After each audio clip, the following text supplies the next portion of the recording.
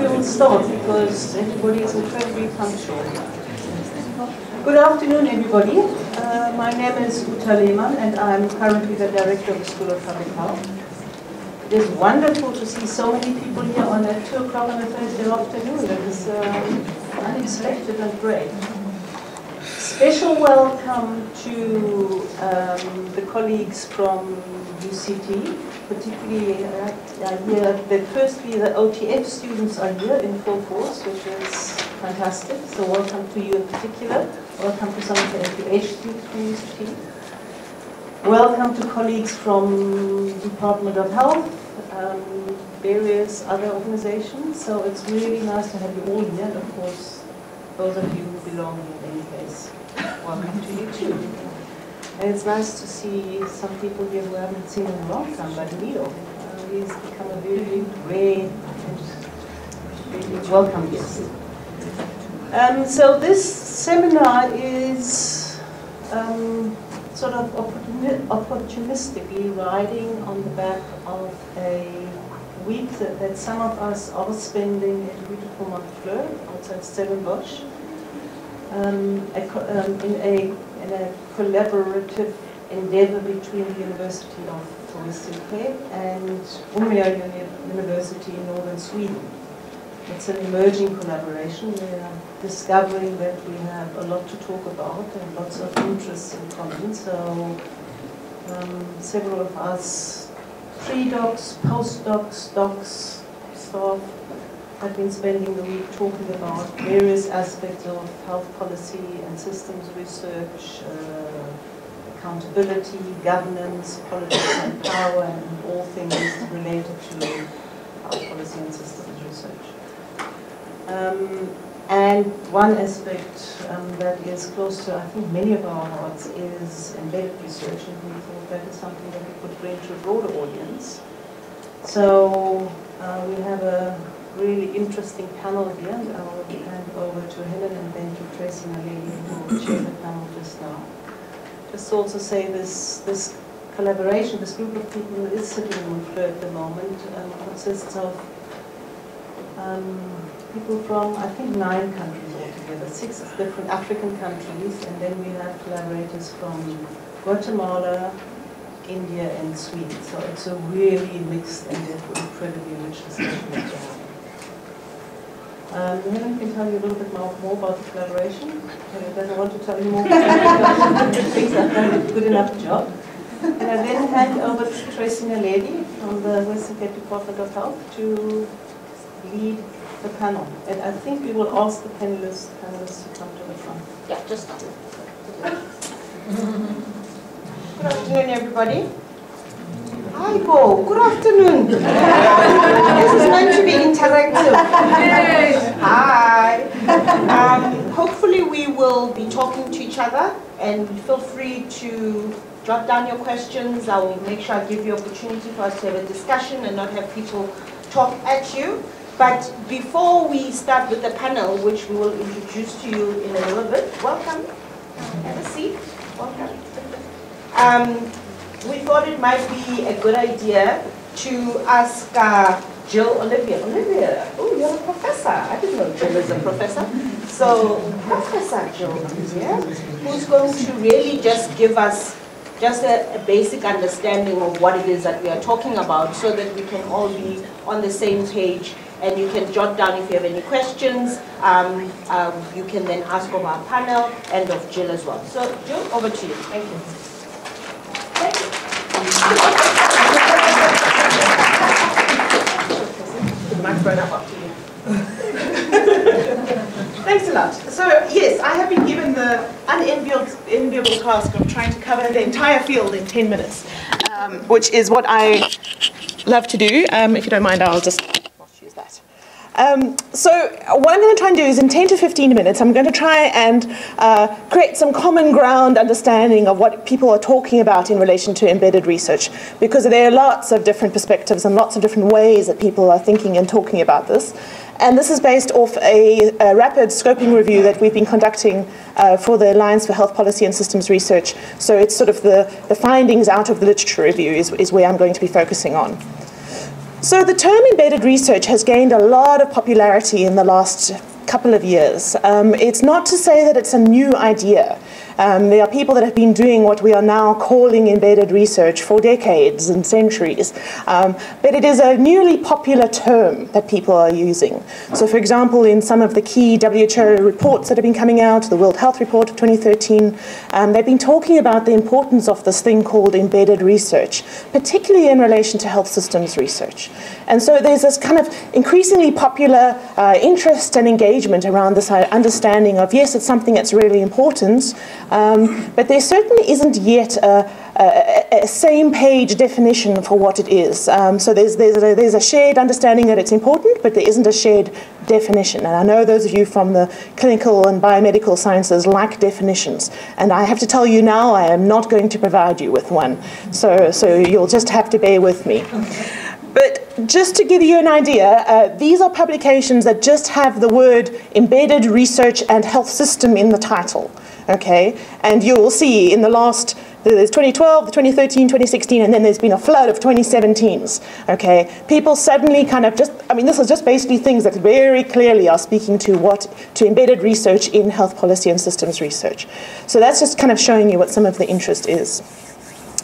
So there are a couple of different ways of understanding embedded research. This is from Gafar, from the Alliance for Health Policy and Systems Research, which is at the WHO.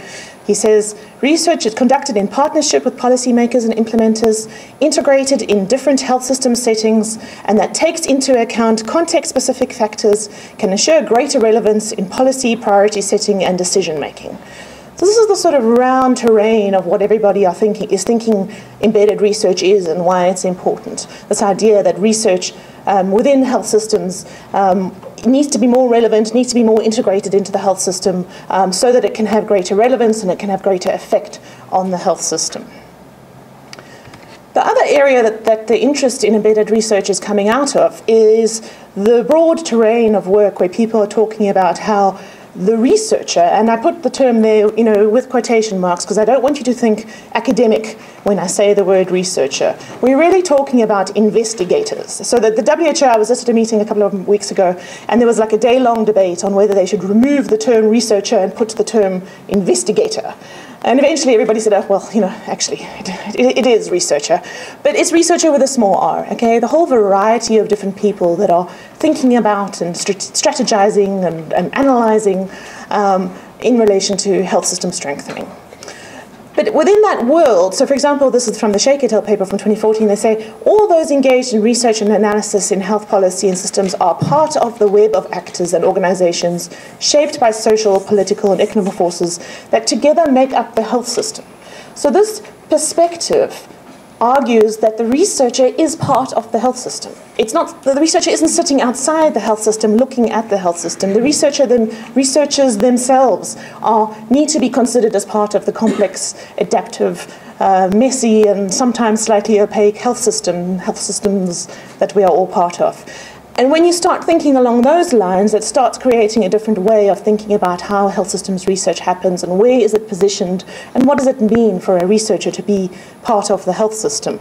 Now, quite what that means in relation to all of the models has not been clarified.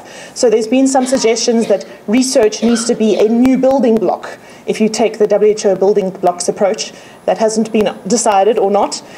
Is research an interaction in the health system? Is it a function of the health system? Is it an intervention? Is it an outcome? No one quite knows where to put research, although everyone's saying, yes, it's important. So there's some thinking to go on as to quite how research sits in the health system. But in the broader literature, there are some fairly common benefits that people are proposing for embedded research in health policy and systems research.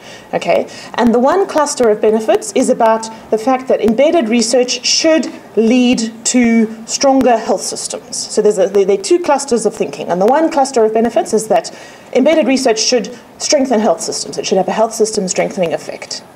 And part of this argument is that research should become a core function of every well-functioning health system, and that embedding the research would be doing that.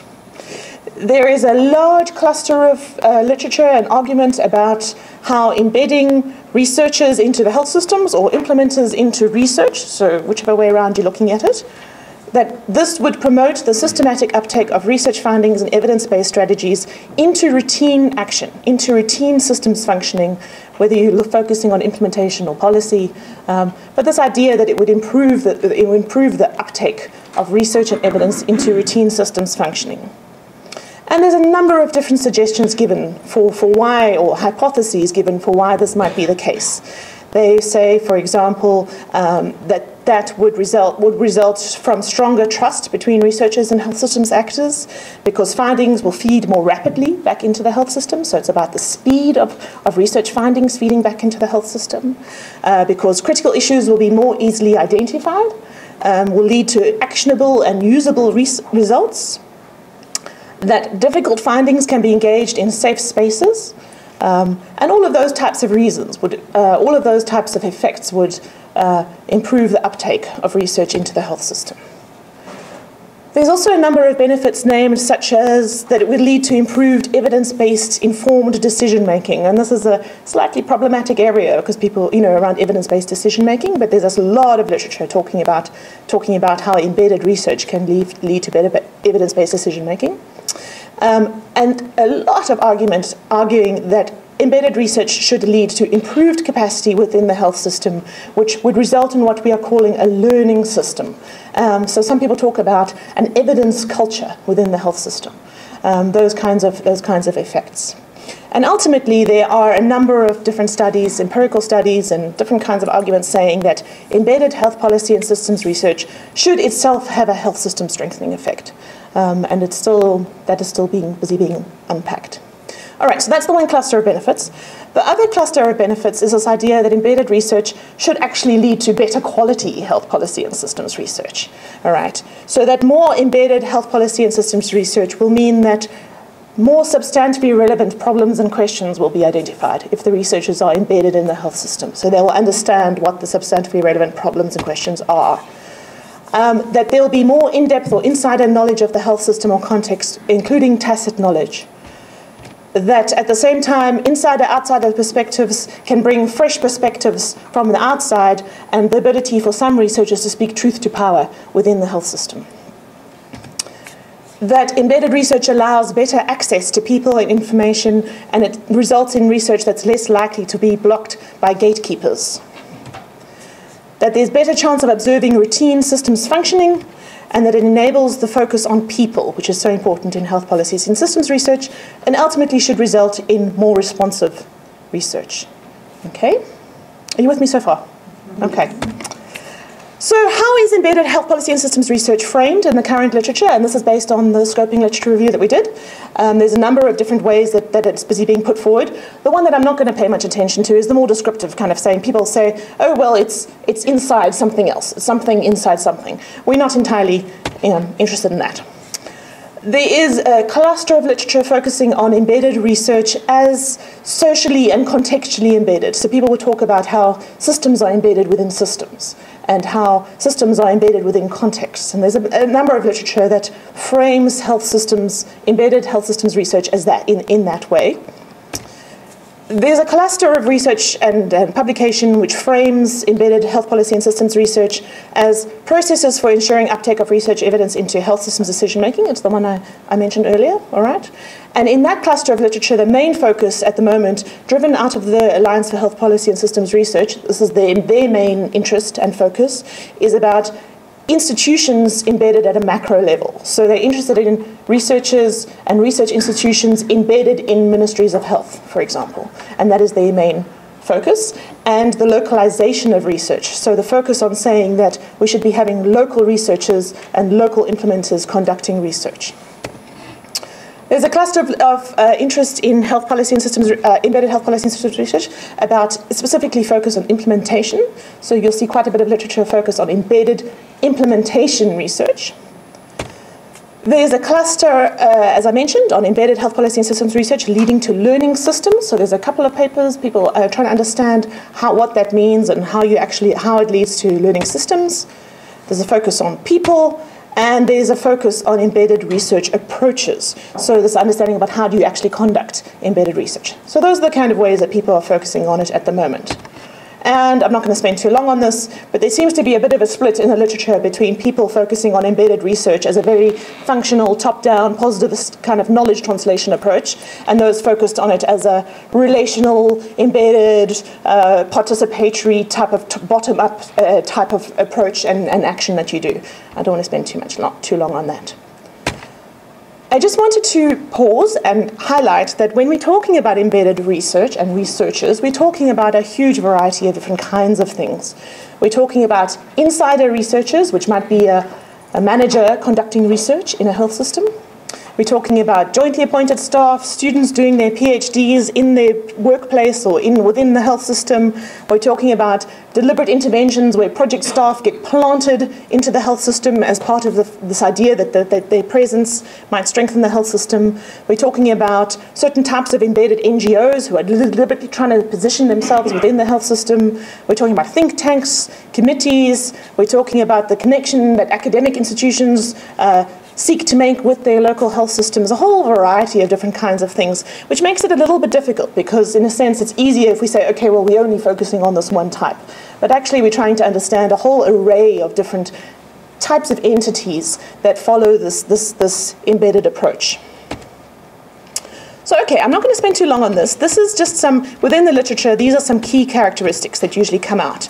People talk about embedded research being positioned as an insider researcher, that it's very changeable, that it's interdisciplinary, it's highly relational, it's aligned with local priorities and policies, it prioritizes health systems decision makers, it's locally driven, should have local ownership, it should focus on inequalities, it involves the flattening of hierarchies of power. So these are some generic characteristics that cross over all of those different types, all right? And there are also some fairly generic challenges across these different types as well. So there is an argument that, for example, there's a lot of pseudo-embedded research happening. So, for example, the WHO put out a criteria in a lot of their grants which said that certain grants had to have an implementer, a local implementing partner, and a researcher as co-PIs of the projects, thinking that this would encourage embedded research. But actually, very often, the implementing partner was just a name on the application and never actually genuinely was involved in the research. There's a lot of gaming of the system going on. So there's some real challenges around how do you get genuine embedded research going on. There's a lot of discussion about how embedded research takes time. It's not a fast type of research. It can be more expensive than the rapid kind of cross-sectional study that you can do in a month's time. It's about relationships and building trust and all those kinds of things that require time and energy. It requires some really specific competencies and capacities from researchers. And insider researchers can struggle to maintain objectivity. And these, I think, are some of the things that might come out in the panel. They can get caught up in power dynamics and local politics. They might feel compelled to report more positively. They might find it difficult to evaluate their own interventions. They might find it hard to remain detached, especially when seeing something going wrong in the health system. There are tensions around observation and experiential knowledge. Can you use it for your research or not? Can you discuss something that you discussed around the coffee pot or in the kitchen as part of your research? And insiders can actually be blind to the things that are going around them because they're just the normal things that are going on around them. And so sometimes it's difficult for insider researchers to see those kinds of things. And the last issue is that a characteristic challenge of embedded research is that it raises really particular ethical challenges that very often our traditional ethical research councils just don't actually even know how to handle. So it puts a lot of weight onto the actual researcher to understand, to be able to make those ethical judgments in the field themselves rather than relying on standard ethical practices. And the other issue is that when you become more embedded, you have more potential to affect change in the health system, but you also have more potential to do damage. So the more embedded you are, the more likely you are that your research is going to have some kind of effect, and the more likely you are that something might go wrong and you actually might have some kind of unintended consequence, which really is an ethical challenge in this type of research. Okay, this is my last slide. So there are certain kinds of competencies for embedded researchers that are being suggested. It's being suggested that for embedded researchers, and again I'm stressing researchers of all types, require specific skills in systems thinking, require particular skills and competencies in reflexivity, and in particular this issue about trying to understand positionality. Understanding positionality in terms of the researcher's positionality in relation to the health system is a real skill, and understanding power and power dynamics is a very important competency for this kind of work. It requires a critical perspective. It requires knowing how to act as an insider within their health system, which is a particular kind of approach. It requires high levels of communicative capacity because of the relational nature of this work. It requires the ability to translate between groups, because a lot of the literature talks about how insider researchers become the boundary spanners, become the knowledge brokers within a system. And so the skill for translation is very important. It's for researchers to know how to network and connect across groups and institutions, the ability to speak truth to power. A lot of the literature is talking about this capacity for ethical mindfulness, and again, that's that ability to make ethical judgments along the process rather than just at the beginning when you hand your ethical application in. And of course, the ability to apply rigorous standard good research methods, the ability to negotiate complexity, change, and uncertainty. All the empirical examples of embedded research show it moving and adapting along the way, and you need to be the kind of researcher that can move and adapt with the system. The ability to do conflict management and facilitation, and what a lot of people are calling reputational management, that ability to negotiate and understand how your research is going to impact on the reputation of the health system, of your institution, of yourself, of others, and the ability to manage that. And that's the end. Thank you very much.